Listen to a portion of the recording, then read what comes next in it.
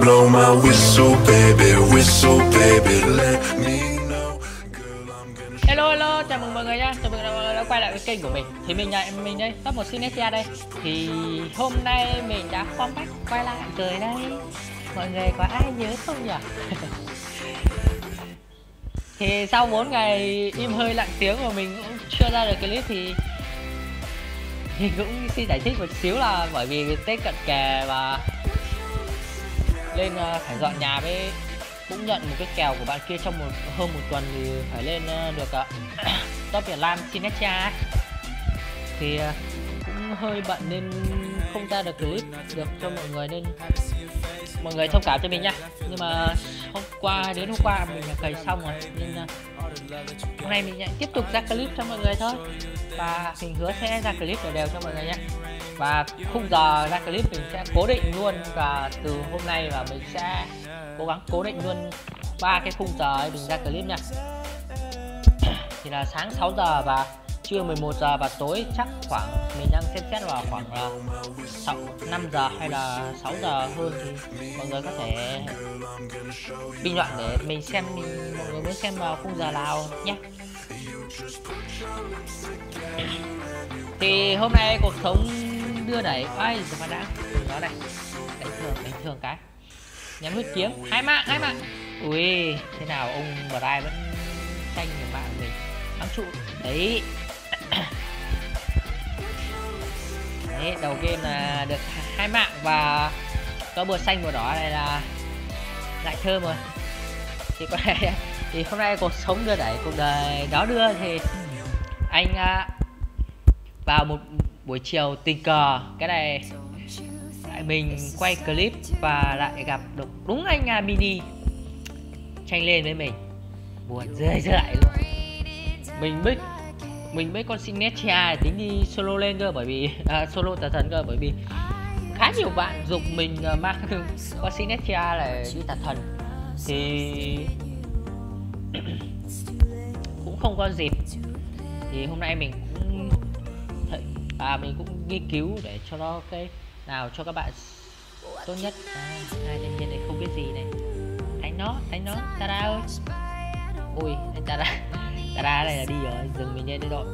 Ui, mẹ cái ông Van này lần sau mang não đi nha ông. Mẹ người ta chơi người ta phải chạy đường về. Tôi đã chặn chiêu 2 sẵn sàng ở cái mạng rồi, cuối cùng ông mới chạy thẳng lên.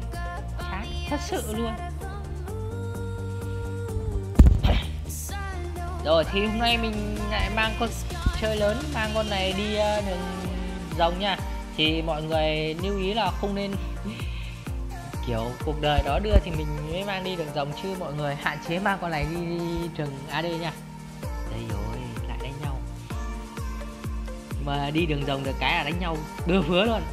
Ui Zena, mày đó có đổi máu kịp. Ôi đứng dặn này là anh đi rồi. Nhưng mà được cái là đi đường rồng này đánh nhau rất nhiều.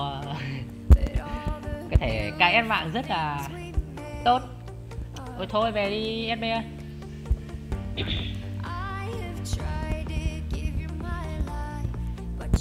Rồi, và mình sẽ nói cái build đồ này và cái đồ của mình và cái lối chơi này cũng áp dụng được theo đường Caesar chủ yếu nha. Còn đâu muốn một đường Caesar thì mình sẽ tầm 1 đến 2 ngày nữa mình sẽ ra một cái đường Caesar video hoàn chỉnh về Caesar nha.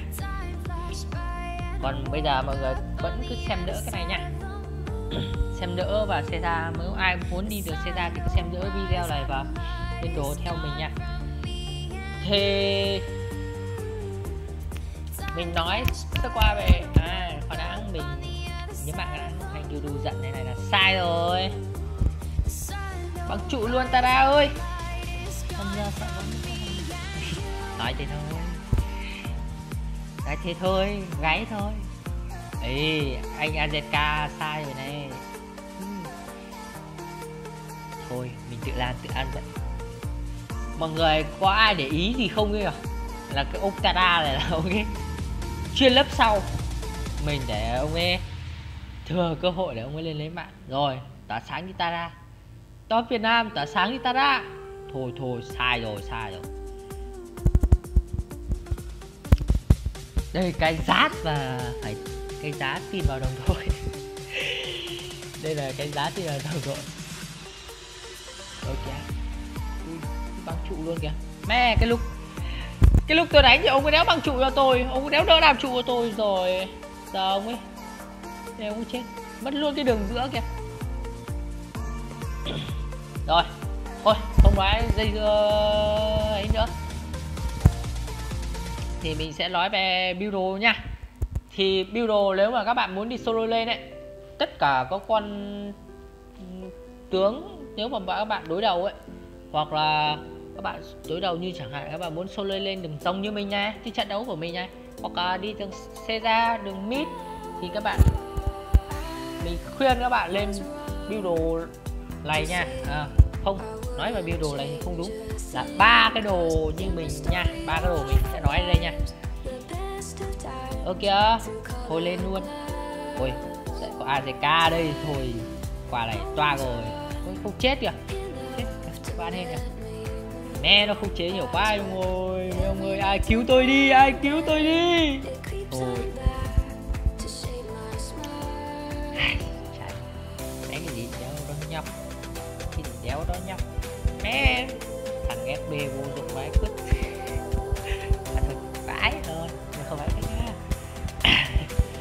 Cỡ mày 5 thằng mày này. Ôi dồi ôi, chết rồi, gặp giang hồ anh em.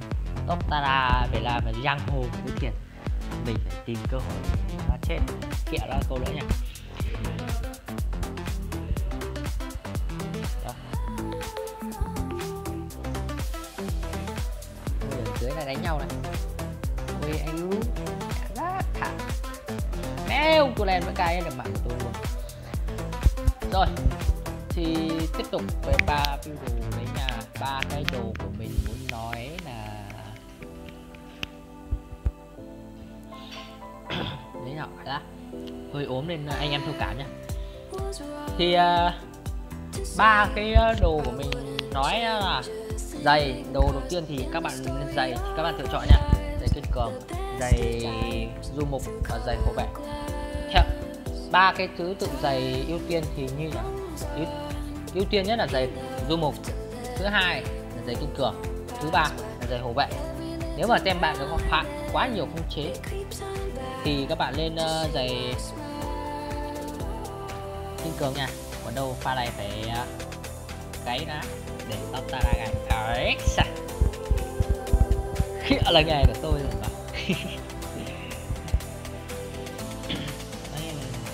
Nhanh ra chừng giữa không lại mất trụ bây giờ. Ôi lại 3 thằng. Thôi anh cắt quá. Quay lại đánh luôn đây mọi người ơi.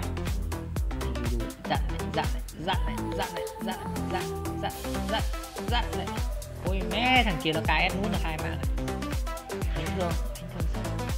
Đấy, mạng này của tôi rồi. Đấy, tôi đánh bạn thường 3 nhát là tôi biết mạng đấy là của tôi rồi. Rồi tiếp tục về build đồ nha. Thì build đồ 3 cái đồ chấn phái này, rồi giày thì các bạn tự chọn nha. Còn 3 cái đồ chấn phái này là thứ nhất kiếm pioneer, thứ hai thương xuyên phá, thứ ba phức hợp kiếm. Mình thấy 3 cái đồ này là cái đồ mạnh nhất rồi các bạn. Nếu mà con này đi được tà thần rồi, thôi bị trận đầu trận đít này thôi pha này tôi toàn rồi.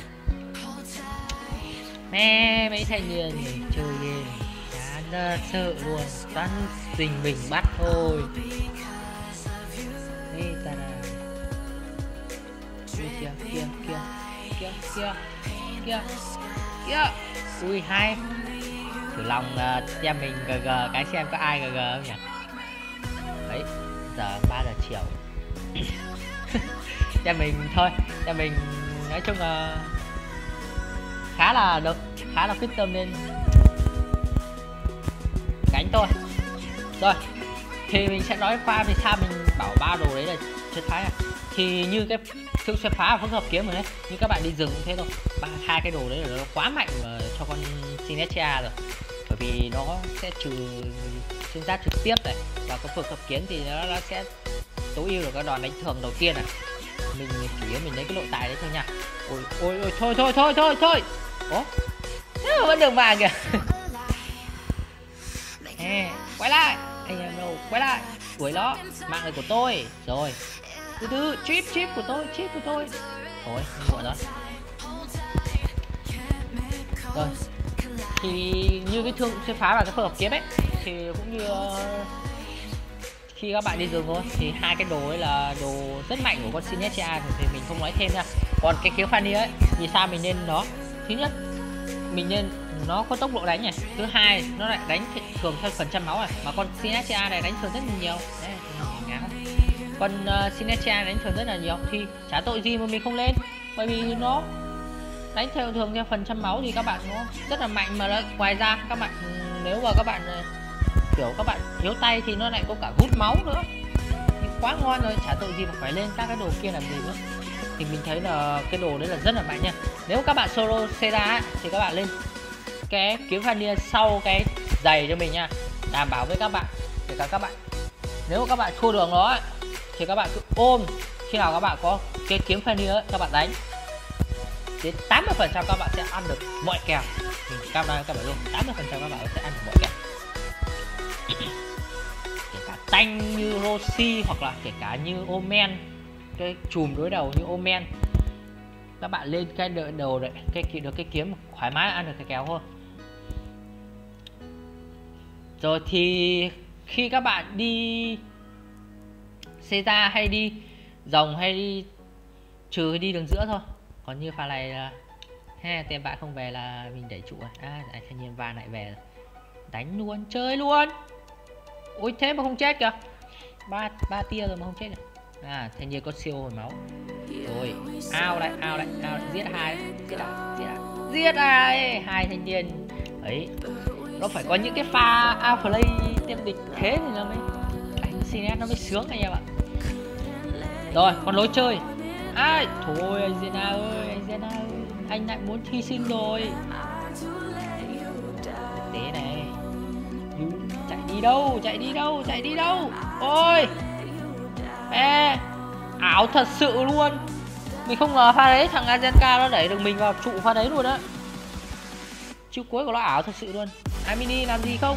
Ui, ông đá rồi phát ông Azenka lên thớt luôn. Rồi còn mình nói sơ qua về cách chơi nhá. Cách chơi thì nếu mà được xe ra thì nói chơi về được xe ra thì thôi thì mình sẽ làm một clip tiếp theo về chi tiết về lối chơi của xe ra chứ có đâu lối chơi chính. Còn mình sẽ nói sơ qua thì lối chơi chính của mọi người vẫn như là ấy thôi, vẫn như là mình nói lối chơi đi rừng thôi, là các bạn đánh nửa màng rừng thôi. Con này kể cả các bạn không đi rừng nó vẫn rất là mạnh. Ui em mình chết 4 thằng luôn rồi. Pha này Top1.Sinestrea sẽ lên làm pha cân 4 đem địch một mình cân 4 cho về cặp tại sao chứ về trời ơi chửi nhau tùm lum. Ăn tà thần với tôi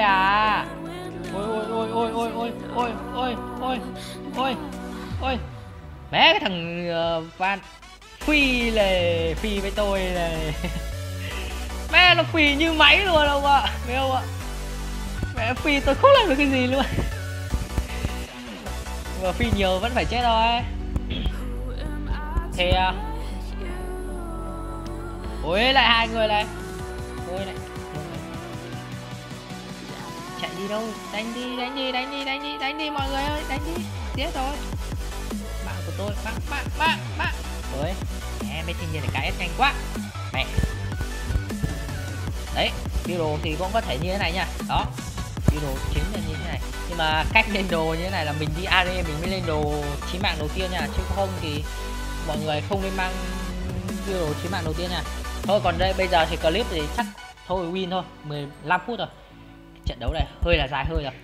Thì mọi người nếu thích clip hay và ấy thì mọi người cho mình một nút like và share nha, và cũng đừng quên cho mình một nút bình luận để cho kênh mình được tăng đề xuất nha.